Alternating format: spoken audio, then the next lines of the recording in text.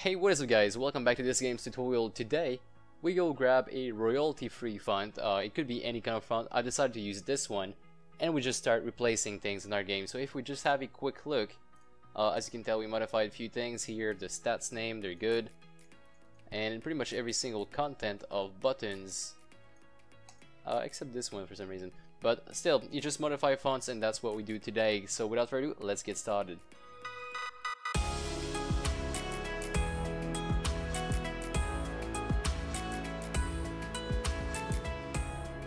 Alright, so today hopefully we'll have a faster episode, something really more concise. And we're going to be doing fonts today because what we're really missing right now to our UI elements, our canvas, is really just a different font. So what I like to do when I'm actually looking for font is head over to a 1001font.com, which has some free commercial use fonts, and I just browse through that.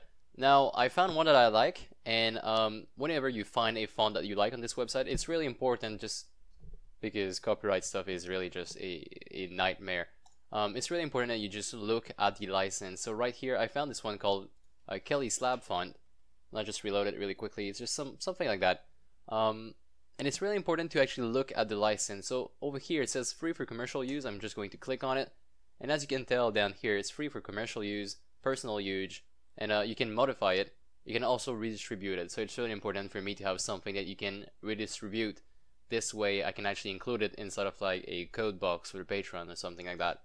So if you plan on redistributing your game and it has this font, you need to have a license that is going to allow you to do all that kind of stuff. Else, you might be in trouble. Alright, good time. So I have this right now, the Kelly Slab font, and what I'm going to do is I'm simply going to extract it, the TTF file.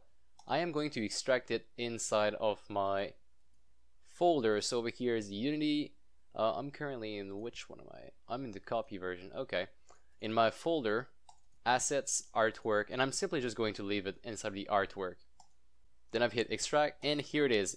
You can actually create a new folder for that if you wish, but I don't feel like I need one. And now you don't need to do anything else. It's there, and you can start modifying your stuff right away. So if we head over to the menu scene, we can actually change a few things. Right here on the UI root, we're gonna go under fade animation, the splash. There's the text in the splash. We don't need to modify this one because it's gonna be gone eventually. Now the start button has some text in it, and we can actually modify that to use our new font. And here it is. It's a little bit more classy, a little bit more defined. We also have an option for bold, italic, and all that kind of stuff. So I'll be putting on italic for this guy. And also the sizing of every single text you have in your game is going to change now, because the font is not exactly the same size, and that's totally perfect. You get to play around it more and just make it look good. So right now the achievement, we keep doing that for pretty much the rest of the episode. So guys, if you don't feel like watching this whole episode of me changing fonts, in case you miss out on some, you can go ahead and click off the video and come back tomorrow when we do some more stuff. I don't know if we do have a video tomorrow. I think it's gonna end up, no, tomorrow is Friday, so we don't have a video on Friday. Anyway, let's proceed and just keep changing all of these fonts. And every time I'm going to be removing the best fit whenever I can, so we can actually decide what kind of size we want this to be. And as for these buttons, what I was thinking about is actually just rescaling them in height, making them a little bit smaller. Again, this is up to you, and you just do whatever you feel like doing. But I think it would look cool if I actually took all of these buttons and just squeezed them down. Like, they're gonna be harder to hit, but hey, nice. And also reset save needs a spacebar, I think. Here it is. Alright, let's move on to the next scene, the menu scene, the hub scene, my bad. And now there is a lot of things to change in here, of course. So we're gonna start with the share menu. And oh my god, there is so much things. Alright, description first. I like this font. We can be resizing pretty much everything.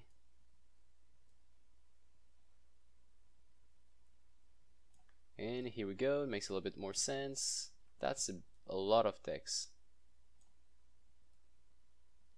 Just make sure the last word actually fits inside of here. Maybe by modifying the font size to 28. And oh, that's perfect. Then you also get to change the color if you wish. So maybe in this case, I don't know what would contrast well with this. Let's keep it white. And if we just keep going down a little bit down there, we also have the watch ads. In this case, what I'd like to do on these ability containers is simply change the title, put it on our new font, but also put this on bold. Oh, and it's already on bold. Okay, well, that works then. And then you just get to modify the font size again and again and again.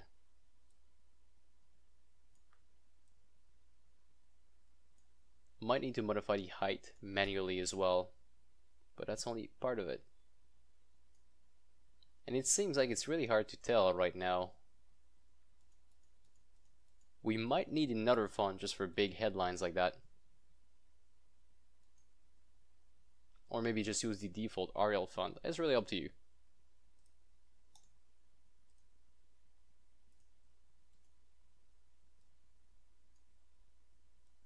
But a lot of the work is going to be done by resizing our assets a little bit and reducing or increasing the line spacing is also something else.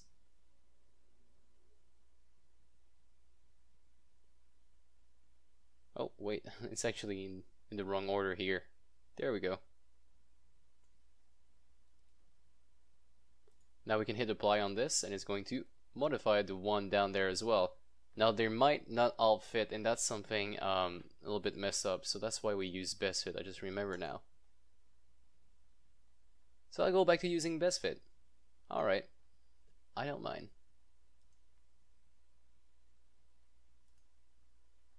And here we go. Alright, let's also modify it in the text down there. Now I know this looks really small, but on an actual device it looks fine, so this is going to work. Description, that's also cool. Where's the actual button down there? Oh, the playlist button, here it is. And the text, we modified the text. Also modify the color. I like to have a color that hits on the high. Maybe like a red. Yeah, I'll just go for a red in this case. Put it on bold and italic. And increase the font size a bit. Maybe remove that space. Alright. So again, something amongst these lines, and you just play around and you just do what you feel is right. Because in the end you have the power to do whatever you feel like. This is really awful text. I think I'll change that with an icon eventually. Yeah, I'll just change that with an icon. Alright, so share center, let's put that away. The tower stats menu. There is some fonts, there are some things that we might not want to change, such as the numbers. I don't know if the numbers needs to have a different font. Let's actually check it out. Oh yeah, I do like that font actually for numbers. So we're gonna be keeping it as a bold or italic. Yeah, italic by itself is actually looking great. So every single number in this page is going to be changed except the level. So I will go down there in the stats container. We're going to be opening up every single one of these again. And we're massively going to be changing fonts. So let's go under the gold costs for every single one of those. So control click on every single one. Change that to our font. Now it's not going to fit, so we're going to put it on best fit. You're also going to put it on Idyllic. Alright, I do like that. I do like the fact that we have different font for these two things and they're next to each other. I think that looks good. And also available gold up there we can also change. So let's head back to the currency panel, available gold. But this one is going to be bold. Like this. Good times. Alright. Tower stats menu, we put that back on 0 alpha. Let's head over to the war table. War table, we only have one text. Good times. We're going to be putting this on the new font as bold. And maybe lower it a bit. It doesn't feel right where it is right now, so maybe like -20. There we go. War table menu is completed. Research menu. The research panel, is that a prefab? I think it is. Yeah, it is a prefab, so let's go ahead and just change a few things. The first thing is the research text up here. This can be a little bit bigger and also be on a bold font. And I wonder if there's like letter spacing in there I can use.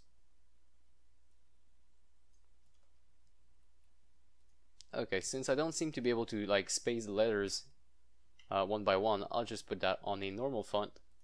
And then inside of the research container is where we do all the rest of the magic. So, research icon, that's called description. Description is going to be our new font as best fit. Maybe reduce the width a little bit and just, we have a little bit more space on the left, so maybe I'll just move this towards the left side a little bit more. And same thing goes for the title.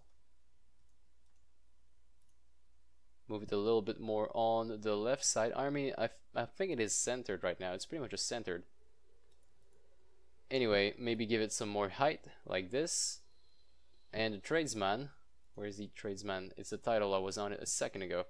We're going to be putting this on our new font, and yeah. Or wait, we said that we were not going to be putting it on our best font. Our new font, sorry. So that's going to work. And I think that's pretty much all the text we need to change here. So let's quickly check this out. We have the cost number 1 and the cost number 2.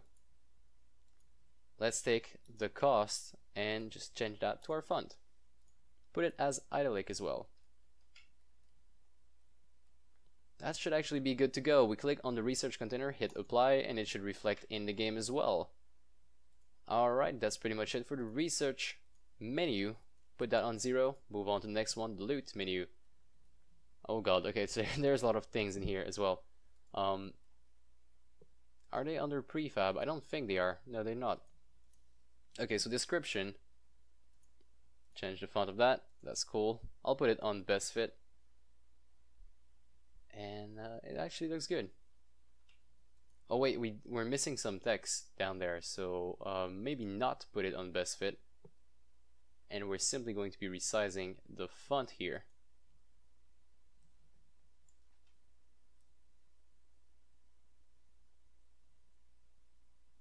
Something among these lines, with padding on the left and right side.